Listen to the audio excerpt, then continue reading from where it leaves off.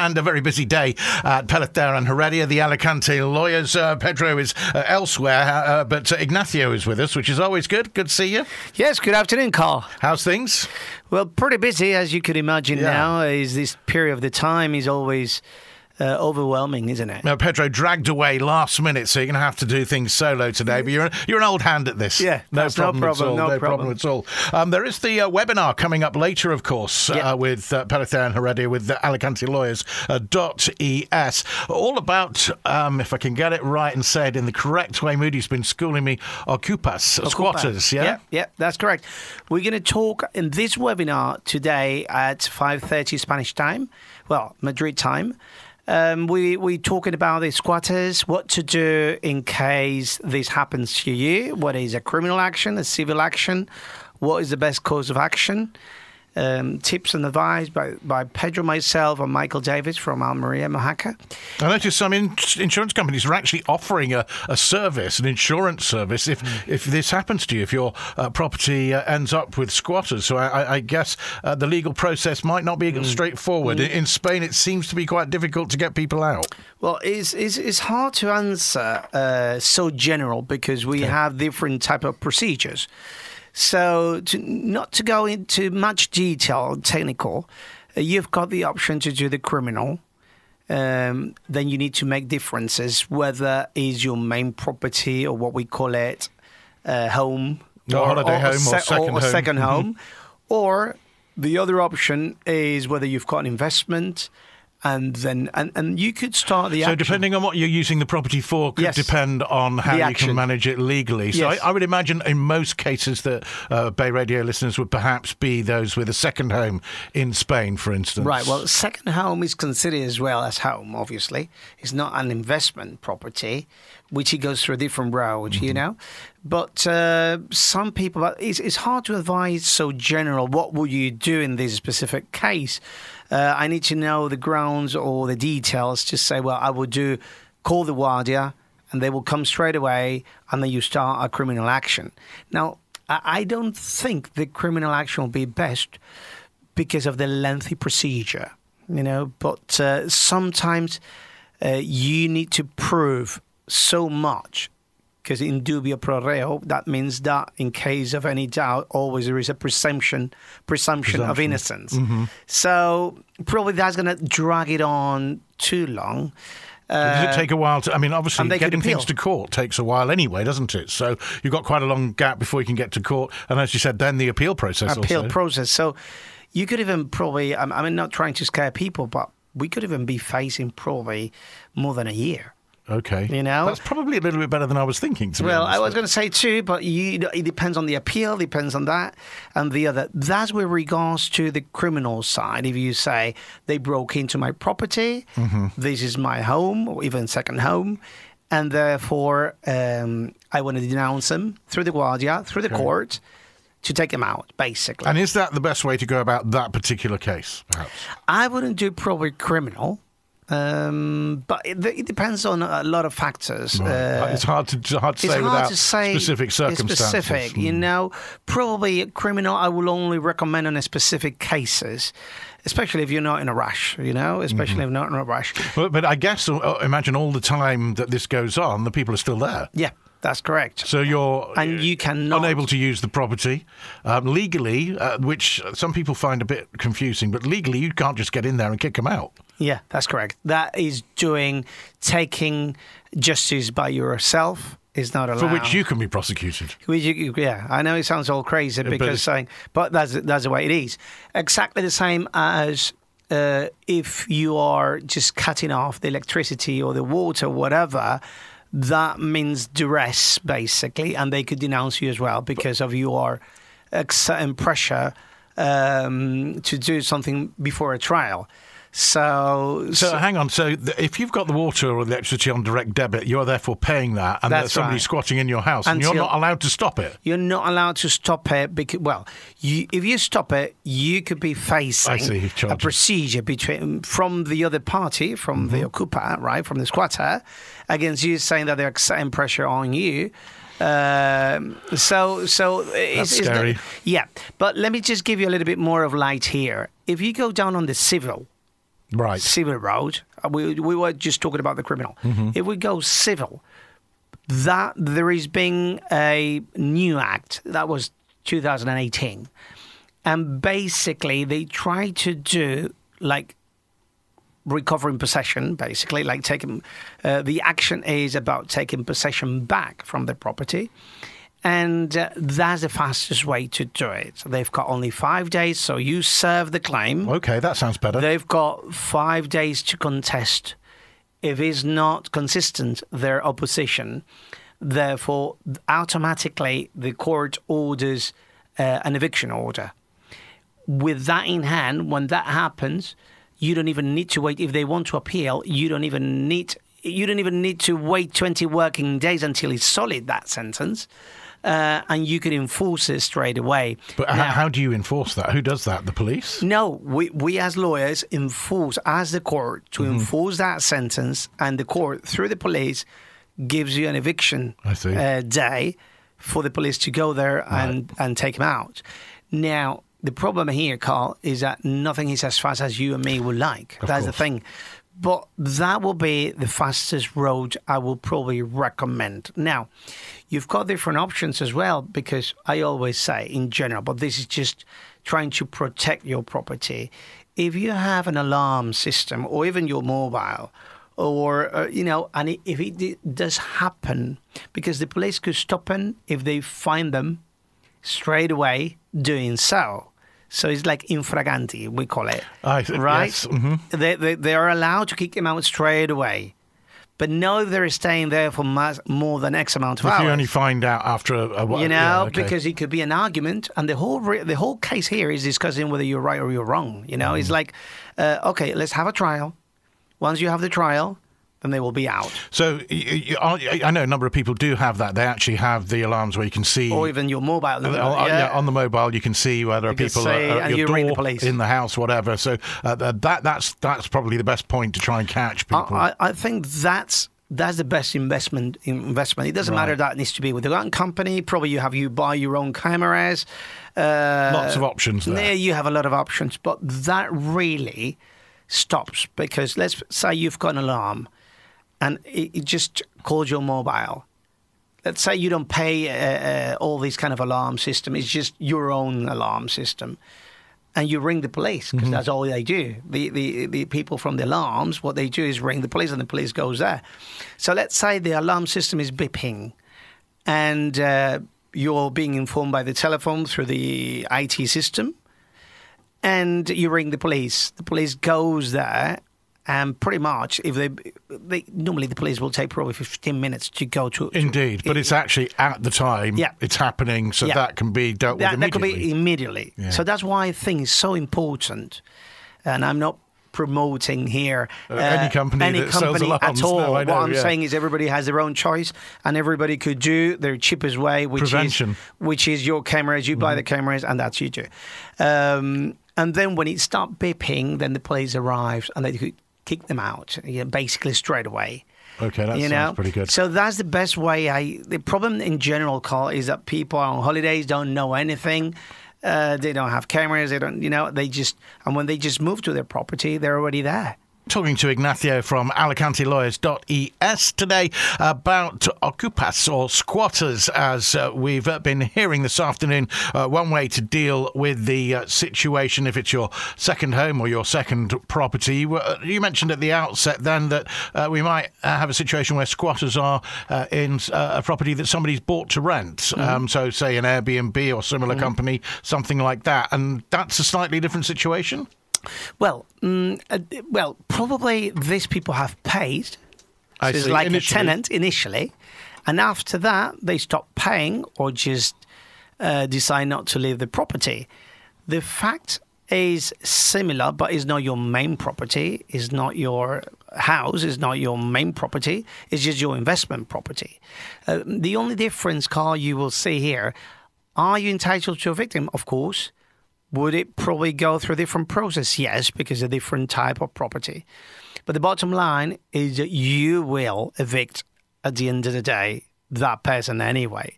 Now, the law in 2018 changed to this clause that is a bit more express. We call it express eviction, but it's not that fast as we all would like 2 days. Faster than it might have been otherwise. Yeah.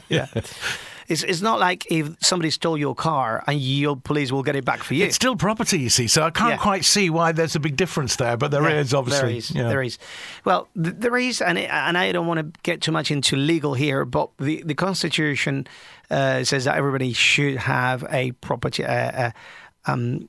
they call it like a fair property, the right to have a property. And therefore, the only objection here, Carl, that happens, the only thing that happens is that you need to go through a procedure. And the procedure is not fast enough to your stress. You're back to, the stress levels, but certainly you're back to something where, say, perhaps somebody's bought this property as an investment to make money so that they can live off that, and then there's somebody there who's not paying. You're in a very difficult situation. That's a difficult situation. I agree. And the only problem I could blame is that the procedures are not fast enough as the criminals. Because if somebody does a crime, which this could be treated as a crime, as I said, this could go, a break-in is a crime in Spain, or just taking over an investment property is a crime as well. Now, what's going to happen? It's going to take 2 years probably, because you can start appealing, and then in the meantime, somebody's living in their property. So you could choose having the other option, which is a civil action. And the civil action might go much faster. Both cases that we've talked about seems that the civil way is the better way to go for most cases. I agree. I mean, the criminal is an option, but you always need to discuss it with your lawyer because we need to know where we are. I mean, are we in the Denia jurisdiction? Are we in the Torrevieja jurisdiction? Where are we? How far does the court go in different cases? It's not the same one courtroom than the other. And I don't see many benefits on the criminal except principles, because you say, no, you took over, you're going to be considered a criminal, you're going to have a prison sentence, and then you'll have criminal records, plus you'll have to pay, and then you will, I will repossess eventually, because the court will order exactly the same. But the landlord only wants it back as soon as possible. And sometimes people are prepared to say, hey, let's give up, let's reach an agreement and go.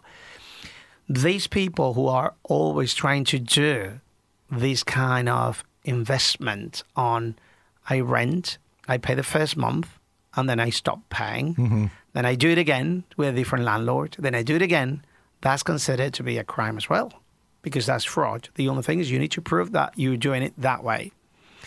So, I mean, the bottom line here, Carl, is are you going to be able to get an eviction order? Yes. Now, how fast is going to be? That's difficult to say depending on the case. There are ways around it as well to try to see what's the best course of action, but that's always for them to discuss it with a lawyer. And again, it'll come back to each particular individual case.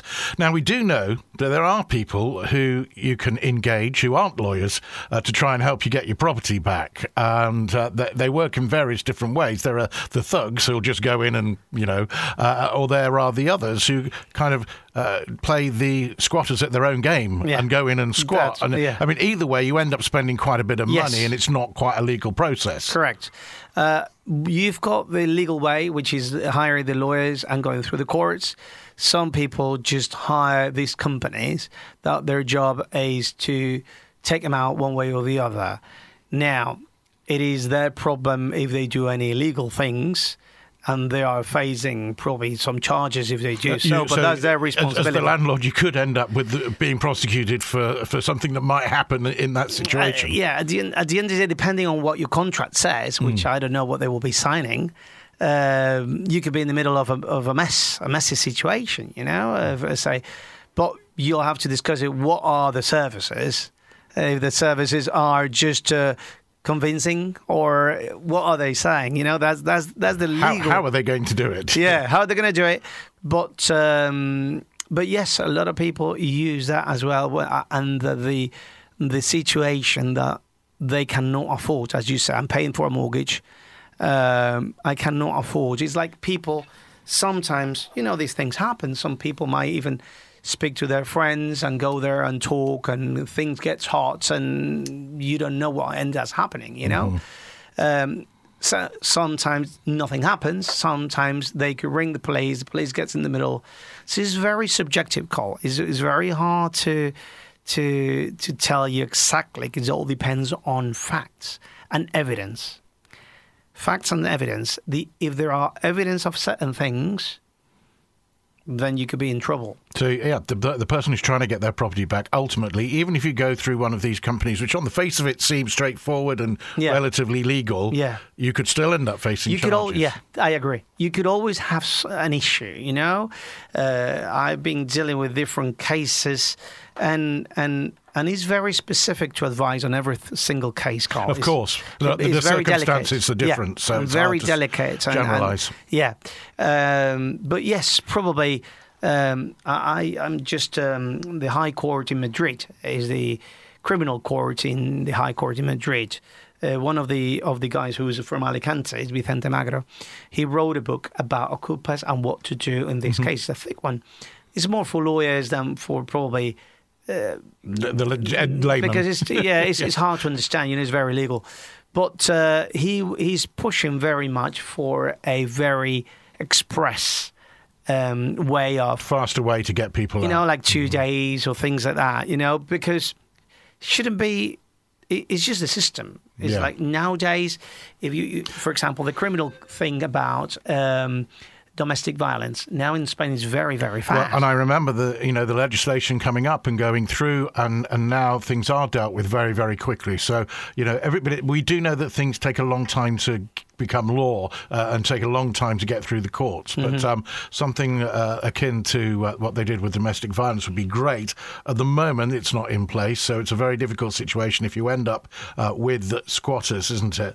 But I think back to your original statement, which was do invest in some kind of alarm system, because if you can catch people in the act and get in contact with the police straight away, that's got to be the best way to deal with people. And when people say, well, is it safe to invest in Spain? Obviously, it is safe. I mean, you live here.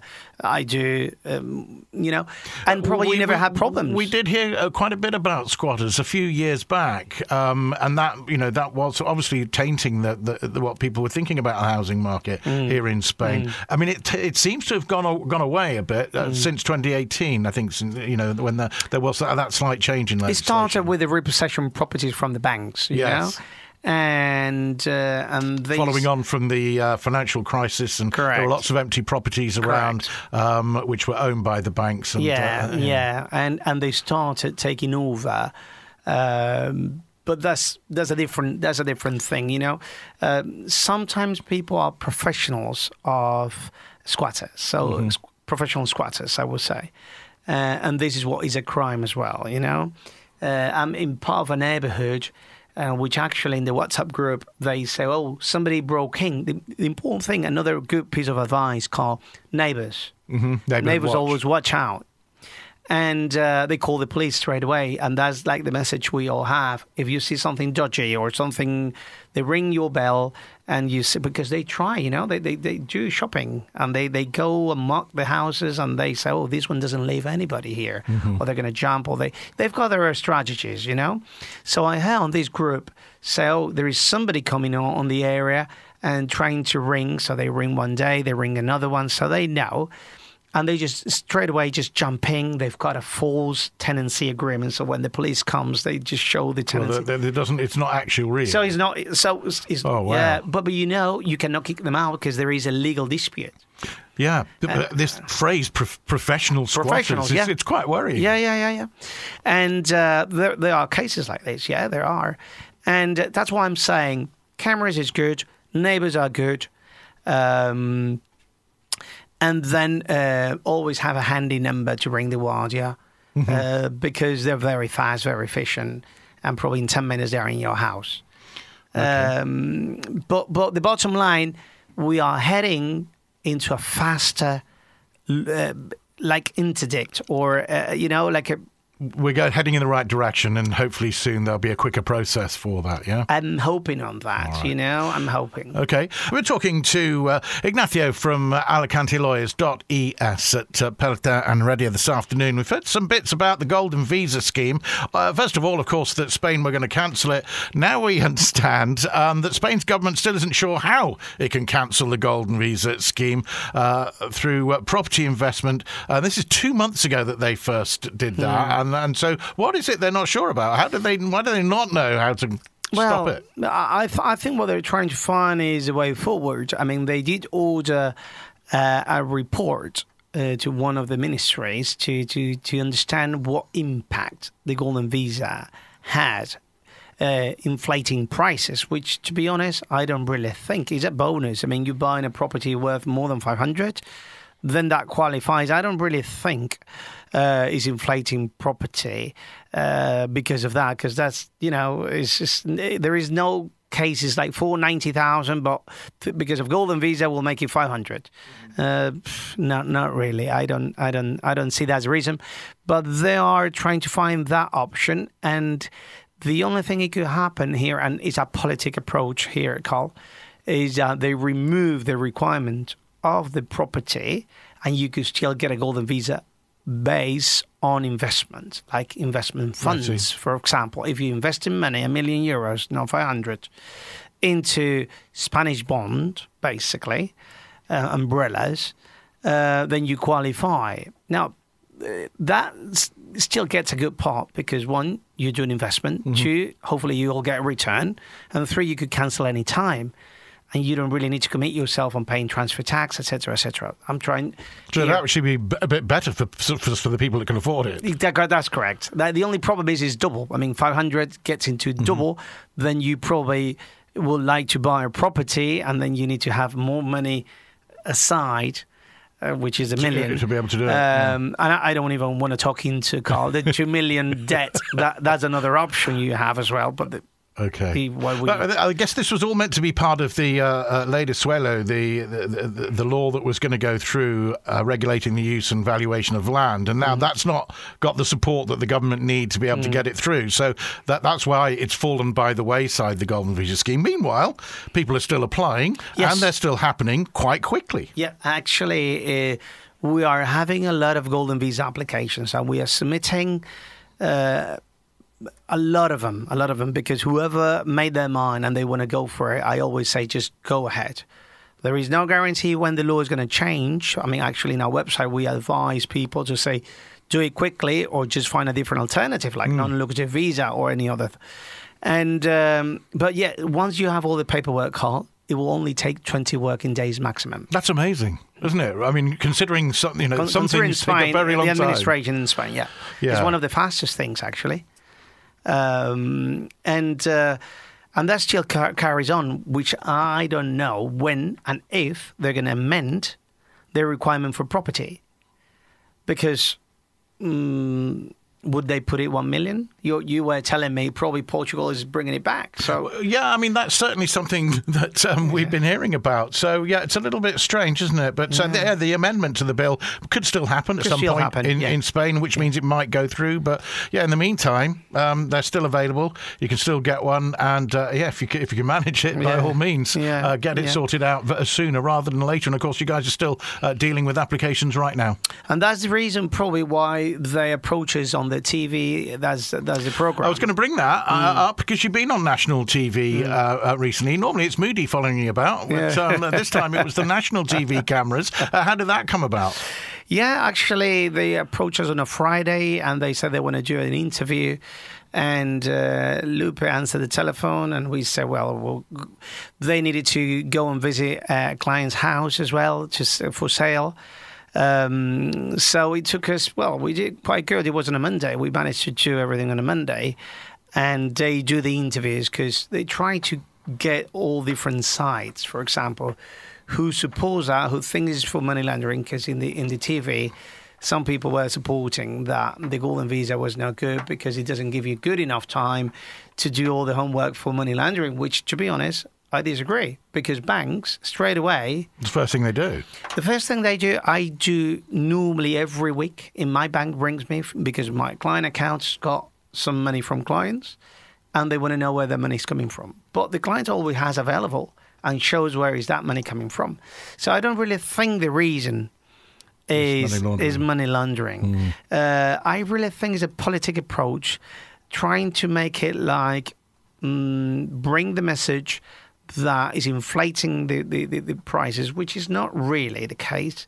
I don't know whether it's a little bit more because there were a lot of Russians. Well, we did see that it was a lot of Russians and Chinese that were buying properties. So, so there was concern about that. And perhaps that wasn't the intention when they first started the Golden Visa scheme. But at the moment, we've got a lot of Americans and British. We do. So that's what I'm saying. Is it about nationality?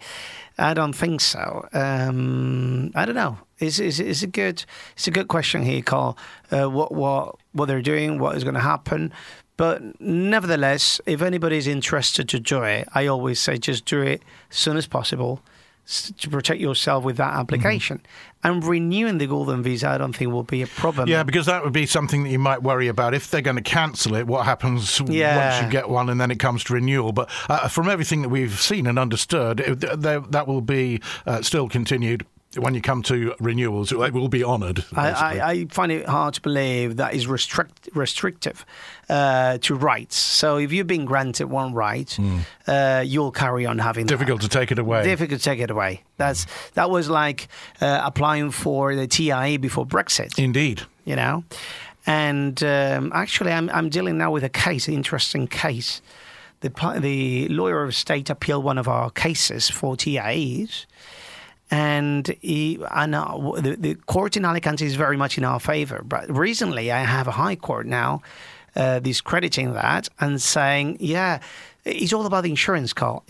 Going back to the Brexit, do you have an insurance policy before Brexit? So medical insurance, you mean? Yes, correct. Right. Mm-hmm. It's strange that the High Court would be getting involved in something like this, is it not? Yeah, the High Court gets because you first go to a strong area. You present all paperwork. The strong area Foreign Office says, no, I'm sorry, you never had the insurance in place but there is not really a law that says you should have it as long as you just land.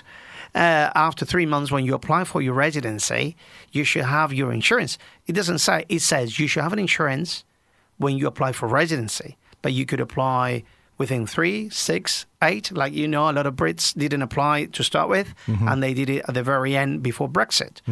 So some people didn't do it before the 31st of December 2020, and they submitted everything, the application, after the 2020.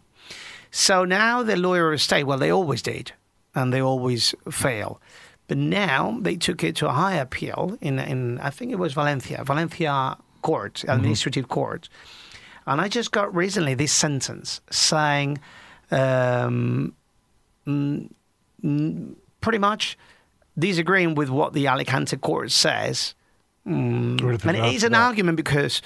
And then we're going to take it to the High Court in Madrid. So I'm taking that one. That particular case was the only one that we had a problem. We're taking that to Madrid because I was talking to Carmen saying, no, this cannot be right. I mean, where in the law states that as soon as you land, after 3 months, you should have a... medical insurance. And they don't require that to Europeans. And that's the thing. They don't...